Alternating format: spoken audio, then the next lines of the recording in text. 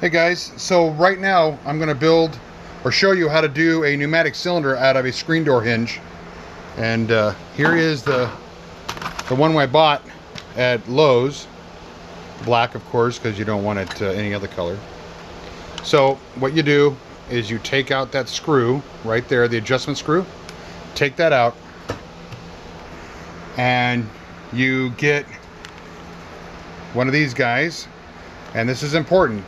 1/8 inch national pipe thread, fine pipe thread, and you find the tap for it. 1/8 national fine pipe thread. You get you look at your chart, right? You look at your chart right here. For 1/8 inch now is 21/64. So you get 21/64 drill. Right there, 21/64. Chuck it up in your drill, right?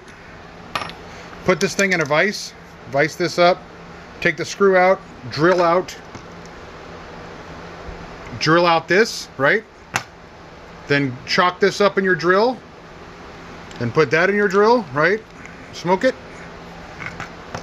thread it, and then run the actuator to blow out any pieces, and then you got yourself a spring-loaded air one-way actuator, and it comes back because it's all spring-loaded.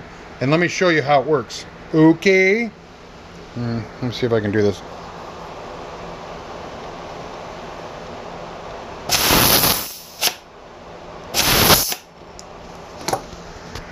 What'd you think?